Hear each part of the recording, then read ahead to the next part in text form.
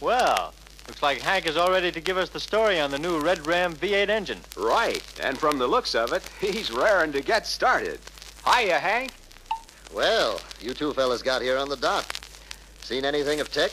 Let's be careful how you toss my name around. I've never been late for a meeting in my life. Get on with the show. Good. It looks like we're all present and accounted for. Why don't you get right up here on the engine, Tech, where we can all hear you? Good idea. And now I suppose you're going to tell the boys about this great new Dodge Red Ram V8 engine. And boy, is this an engine. 140 horsepower, 7.1 to 1 compression ratio. Lots of get-up. Say, you're really wound up about this engine. How about giving me a chance to say something, too? If it's about this engine, go to it. Thanks. You know, Tech's got a right to be enthusiastic about this engine's features. And remember, this is only one of the Chrysler Corporation's great new line of V8 engines. Chrysler, DeSoto, and now Dodge. While these V8 engines are similar in many respects, there are certain features of the Dodge engine that are different. These are the features we want to talk about. For example, you'll notice that this front mounting retains the floating power feature instead of being mounted to the frame at 4 points. This means that the engine is mounted at 3 points, 1 at the front and 2 at the rear, in live rubber. This prevents sound or vibration being transmitted to the body. Say, Hank, I've got a question. What's the oil change story on this new Red Ram? That's a good question, Cliff. There's quite an oil story to tell. On any Chrysler-built V8 engine without the torque converter, the initial oil change period is at 500 miles. From then on, change the oil at 5,000-mile intervals, or seasonally, whichever occurs first. Now then, on any Chrysler-built V8 engine with the engine-fed torque converter, there is no early oil change period. You just change the oil as the seasons change, twice a year, spring and fall. That's because of the larger volume of oil. The oil stays cleaner for a longer period of time. However, the oil filter should be changed regularly at 5,000 miles. 5,000 miles, eh? Right, Bart. Under the usual driving conditions, that should be sufficient. But don't forget it. With the close tolerances in this engine, clean oil is doubly important to good performance and long life. I suppose the oil level should be up to the full mark on the dipstick at all times. Well, not necessarily, Cliff. When the oil level is down to the add oil mark, add only 1 quart of oil. 1 quart brings the level up to full. Remember, there's usually some oil up in the engine that will drain down. The best time to check oil level is a few minutes after the engine has been shut off. That's because with a torque converter, oil can drain back to the engine from the converter if the car has been standing for some time, like overnight. Then the level will appear to be too high. That's a good point, Tech. You don't want to have the oil level too low or too high. Overfilling will only lead to oil foaming. Oil foaming means air bubbles in the oil. Those bubbles, carried in the oil to the hydraulic tappets, cause them to become noisy. Yeah. I suppose on any of these V8 engines, you have to drain the crankcase and add new oil before delivering the car to the customer. I'll break your arm if I catch you doing that. The oil that's in the car will give proper lubrication until the first oil change period comes up. You mentioned hydraulic tappets a moment ago, Hank. Are they any different from those used in the other V8s? Well, yes, they are, Cliff. And there are 2 different types used in the Red Ram engines. In addition to the parts being of different size, the most easily recognized difference is the check valve. On one type, the plunger has a ball check valve. And on the other, the check valve is flat and is spring-loaded. But the 2 units are interchangeable as complete assemblies. These hydraulic tappets are oil-fed through drilled passages, which lead from the main oil galleries. When the engine starts, oil under pressure is immediately fed to the main oil galleries of both banks, and from there to the tappets. It is natural for oil to be forced out of some of the hydraulic tappets overnight, particularly those that were holding valves open when the engine stopped. Correct, my boy. And under that condition, those tappets would be noisy when the engine was started, but would quiet down in a few seconds as soon as they fill up with oil. Right. Now let's take a look at this generator. You'll notice that it's located right at the front of the right bank of cylinders. And it's pivoted at the bottom on its mounting bracket. That clamp bolt there and the slotted adjusting strap holds the generator in position. Hey, That's all right. Makes fan belt adjustment a cinch, doesn't it? It certainly does, Cliff. You just move the generator in or out until the fan belt can be depressed 1/2 inch between the generator pulley and the fan pulley. Then tighten that adjusting strap bolt. And now let's give him a story on the spark plugs, Hank. Okay, slave driver. I'll give him the story on replacing a plug. But before I do, I'd better say that the spark plugs are 4S140 with a gap of 35 thousandths. It might not be a bad idea to review installation of the plugs, Hank. Okay, Tech, will do. If you have occasion to replace one of those plugs, don't use a gasket. A gasket will position the plug too far out of the combustion chamber and will make the plug run too hot due to poor heat transfer. The tube takes the place of the gasket. And here's something to remember. Make sure the base of the tube is clean. A dirty tube makes a poor seal, and you're apt to lose compression. Let me show you how to install a plug.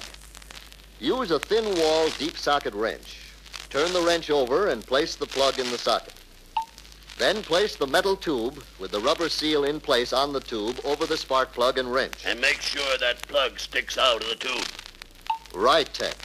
Now hold these parts together and insert the plug in the spark plug opening. When the plug is in place, tighten it to from 30 to 32 foot-pounds torque. Now you're ready to install the spark plug tube seal retainer. That's the steel ring. Just place the retainer on the seal. When the cover is installed, it will force the retainer down against the seal. Now install the cable on the plug by pushing down firmly on the insulator. And make sure that cable is in place securely by pulling up lightly on the cable. If it is firmly in place, you'll get resistance on the pull. You'd better tell them about those U-shaped cable clips, Hank. Hey, that's right. You'll find these U-clips in the 3 rear spark plug tubes on each bank of cylinders. These clips are something new and are being used on Chrysler and DeSoto V8s, too. If you have to replace one of the 3 rear plugs, it'll be necessary to reinstall these clips to hold the cable in its proper position and prevent it from becoming pinched under the cover. Well, now we're ready to install the spark plug cable cover. Notice that one end of this cover has a long slope. This slope should be installed facing the rear of the engine. If you put it on backward, the spark plug wires will become pinched and water can be forced in under the cover. I suppose you're going to follow up this spark plug story with a review of the double breaker type distributor, eh, Hank? That's right, Tech. Suppose I start out by explaining just how the double breaker distributor works. Remember, if the distributor had only one set of points, the 8-lobe cam would not allow sufficient time for primary current buildup in the ignition coil at high speeds and would increase the possibility of a high-speed miss. Correct, my boy. With double breaker points, you get a better spark at high speed. The 2 sets of points operate as a team to complete and open the circuit to the coil. Right. The points are connected in parallel between the coil and ground. And that means that as long as either set of points is closed, the primary circuit to ground is completed and the current is flowing through the coil. You mean that both sets of points open and close at the same time? Oh, no, Cliff. Their operation overlaps, giving a greater dwell period. This allows more time for primary current to build up. How does this work, Hank? I just don't get this overlapping you speak of. Well, let me explain a little more then, Cliff. Hold it right there, Hank. Somebody better turn this record before you tell us about overlapping. As the cam rotates in a clockwise direction, the first set of points closes the primary circuit. This set of points is called the maker points. Now, as the maker points close, current flows through the primary windings of the coil and the magnetic field starts to build up. As the cam continues to rotate, the second or breaker set of points closes. However, this does not affect the buildup of the magnetic field because the circuit was already completed when the first or maker set of points closed. This, Cliff, is what I meant by the points overlapping in operation. As the cam continues to rotate, the maker points open. But this does not break the primary circuit because the second set of points is still closed. But when that second set of points opens, the circuit is broken. Then the magnetic field in the coil collapses, producing the spark at the plugs. This second set of points is called the breaker points because it breaks the primary circuit. Good job, Hank. That shows you the importance of setting each set of points within specifications. If you don't, the primary current buildup time will be changed, and this will affect the spark at the plug and consequently engine performance. While we're talking about points, Hank, why don't you show the boys how to set point gap? A good idea, Tech. Are you going to check it on the engine, Hank? You can, Cliff, but it's easier to do if you remove the distributor and take it to a bench. Then you don't have to fuss with cranking the engine against compression in an attempt to get the rubbing block on the high point of the distributor cam. Here's how you remove the distributor. First, we remove the cap and push it to one side. Then we disconnect the primary wire and the vacuum chamber tube. And be sure to mark the position of that rotor so you'll know where to place it when you put the distributor back. Now, remove the clamp bolt and the clamp and lift the distributor straight up and away from the engine. And be mighty careful not to misplace that oil seal ring that goes between the distributor and its seat. That's a good tip, Tech. Setting point gap is easy. Start out by rotating the distributor shaft until the rubbing block of the points to be checked is on the high point of the cam. Right here, I'd better tell you that there are two different methods of setting point gap. One is with a feeler gauge and the other is with the dial indicator. Which method do you recommend, Hank? Well, that depends upon the condition of the points, Cliff. On new points, I'd use a feeler gauge. If the points were slightly used, I'd set the gap with a dial indicator.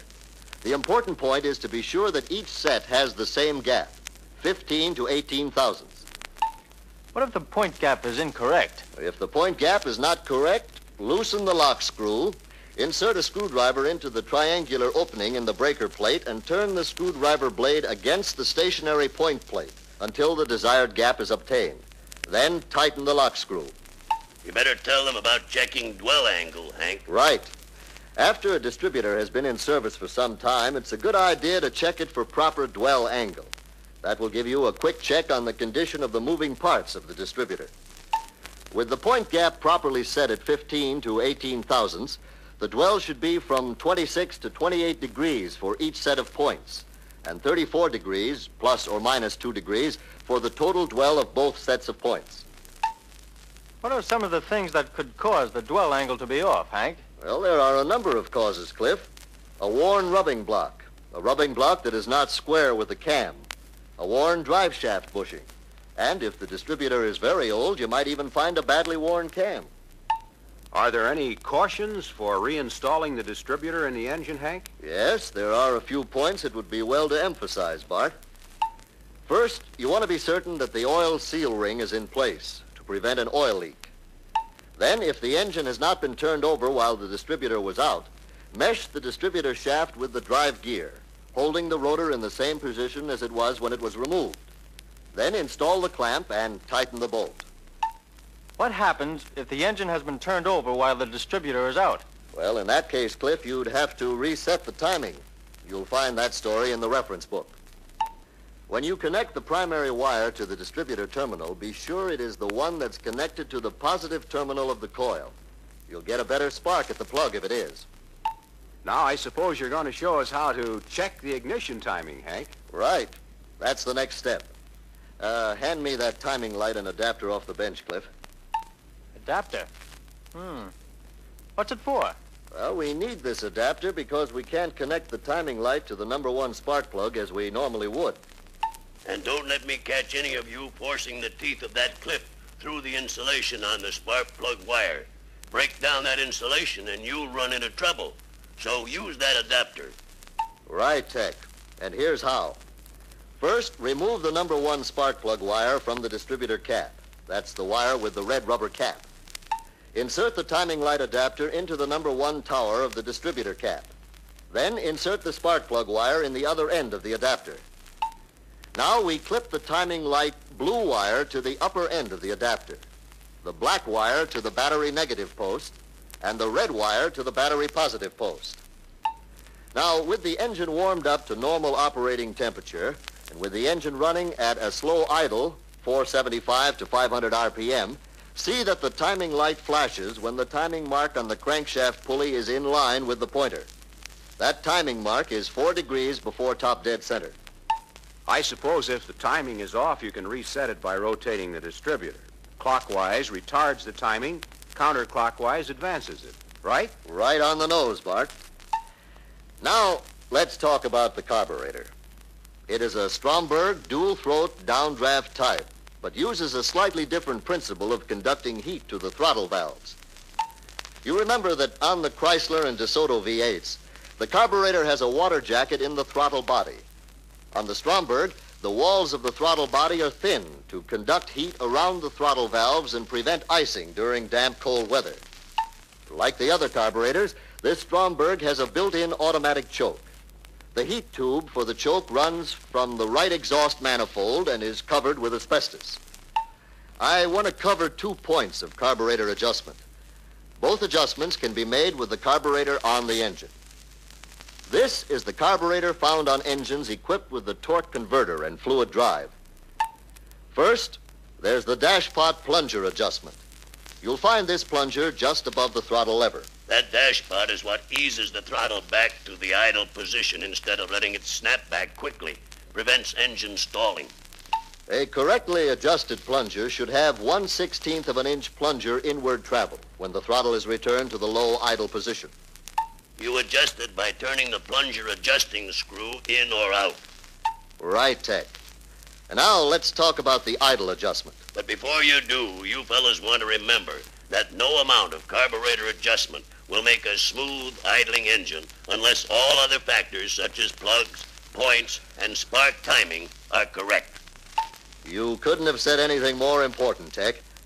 And now let me show you how you would make a preliminary setting of the idle mixture adjusting screws to synchronize the pair. Turn each screw in carefully until it seats. Then back it out 1 full turn. And be careful you don't force the screw onto its seat. You'll bend the screw or damage the seat, and then you'll never get a good adjustment. A good point, Tech. Then, when the engine has reached normal operating temperature, attach this tachometer and adjust the idle speed screw to get between 475 and 500 RPM. And remember, listen for roughness in the engine as well as for fluffs at the tailpipe. Right, Tech. Now, if the setting wasn't right, you'd turn both idle mixture adjusting screws at the same time, 1/8 turn, either in or out to get a smooth idle. The best idle operation will normally be with the screws set somewhere between 3/4 and 1 1/4 turns open. When you road test the car, you may have to reset ignition timing. Timing should be set so you have a slight ping under hard acceleration. Then back it off until the ping is no longer heard. And remember, some grades of gasoline will often give you a ping, where others will not. If you get a ping, retard the spark. Well, now, looks like we've covered the main features of this new Dodge engine. Of course, you'll find more details in the reference book. Now, are there any more... Hey, Tech, you leaving so quick? Yeah, gotta get a good night's sleep. I'm heading out bright and early tomorrow to visit some more of the boys. Before I leave, let me say that it's going to be a pleasure to work on this new Red Ram engine. It's been engineered with service in mind. And that we mechanics appreciate. Just keep in mind that this engine is precision built. If you service it properly, so it performs like it should, your owners are going to be mighty happy with it. So long, Tech, and thanks again for being here. The pleasure is mine, my boy. I'll be seeing you.